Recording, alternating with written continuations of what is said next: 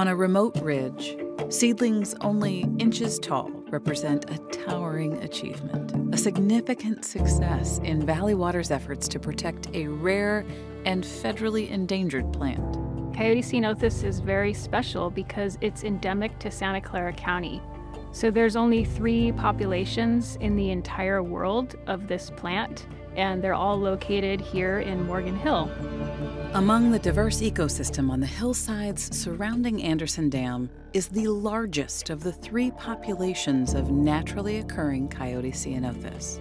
To offset the loss of some plants due to retrofitting the dam to withstand earthquakes, Valley Water biologist Janelle Hillman is heading up an extraordinary effort planting 1,500 plants on Coyote Ridge.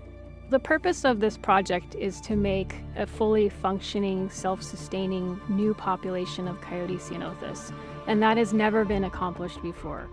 Part of the extensive process involved unraveling the mystery of why the endangered species grows in so few locations. Years of research revealed the fascinating plant is uniquely adapted to a combination of harsh conditions, including elevation, fog, and serpentine soil containing high levels of heavy metals. The fog provides moisture in a hot summer climate when we don't have a lot of rain. It really helps the plants survive in a very harsh climate on these very, very harsh soils. 2 5,000-gallon water tanks are part of an extensive irrigation system helping the plants get established. Now, nature is taking over. Each one of these little capsules holds little seeds. This year, for the first time, we saw seedlings. So the plants have flowered, they've set seed.